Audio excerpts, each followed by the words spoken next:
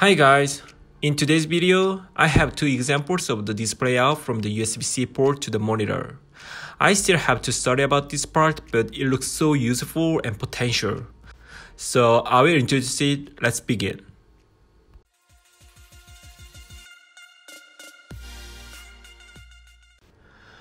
I'm starting with the Arduino Pro IDE, which is still a beta version. There is no way to find the built-in libraries, so I have to select them directly.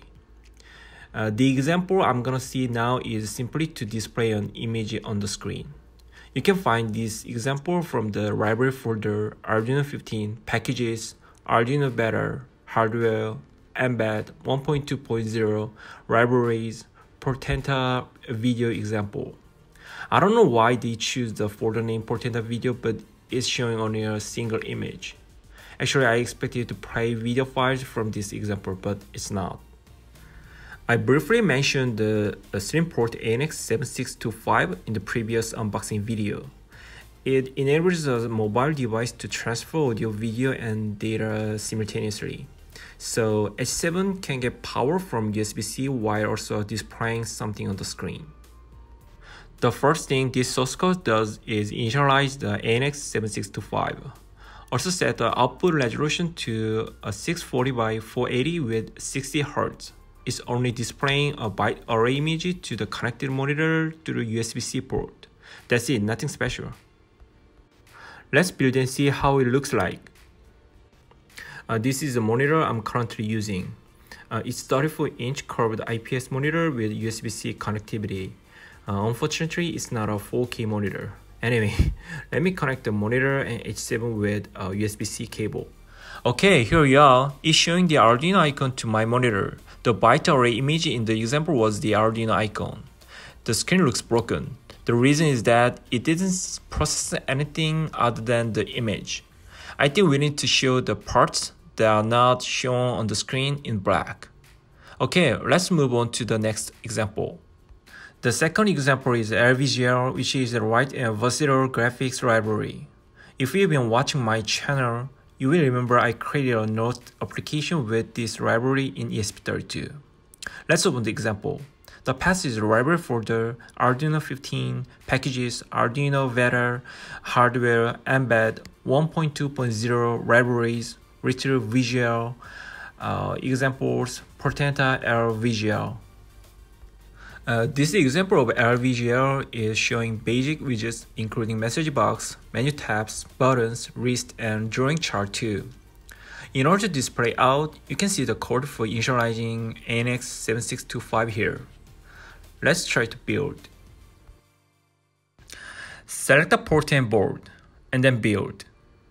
It failed. It says there is no LVGL header file. We need to add LVGL library first. Unfortunately, I have no idea how to add third-party libraries in the Arduino Pro IDE. Let's add it manually. Go to LVGL Arduino library in GitHub. There's a link in the description below. Download this project. The version I downloaded is 7.0.2. Unzip the downloaded project and move it to the Arduino libraries folder.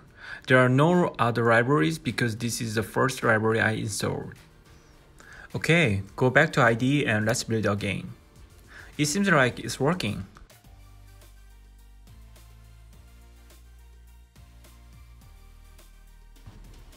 Oh, there's another error. It says LV page part scroll undeclared.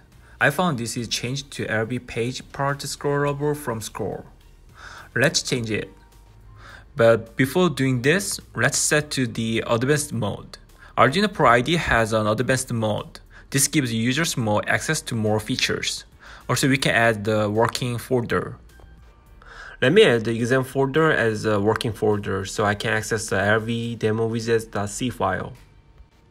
It seems the scroll widget name appears to have been updated. I'm not sure if this example is old or if the LVGL Arduino library is a problem. The problem was found here. Oh, I can't edit this because I opened it from the built-in exam folder directory.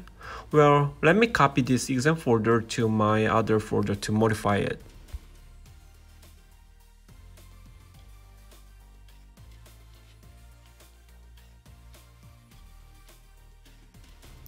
I just copied this exam folder to my desktop. Delete all working folders from the IDE.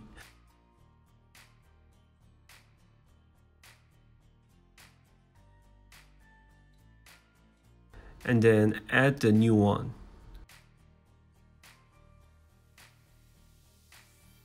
Go to the lvdemo.widgets.c file and go to line number 92.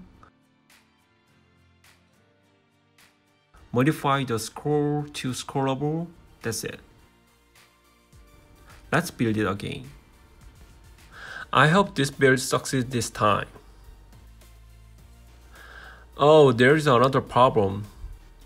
They can't find namespace Mbed. I think the Mbed header file is missing. Let's include it.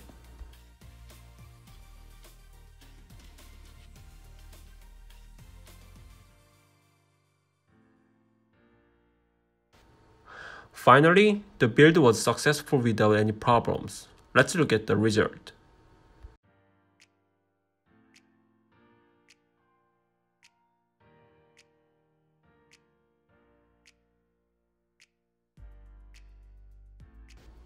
This is a screen of the LVGL in Arduino Pro H7. A demonstration of LVGL is running on the screen without any problems. Also, it's showing a smooth screen transition.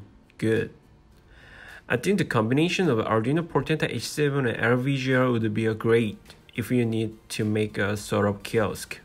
It could be a great solution for your project. This is all for today's video. Thanks for watching. See you in the next video.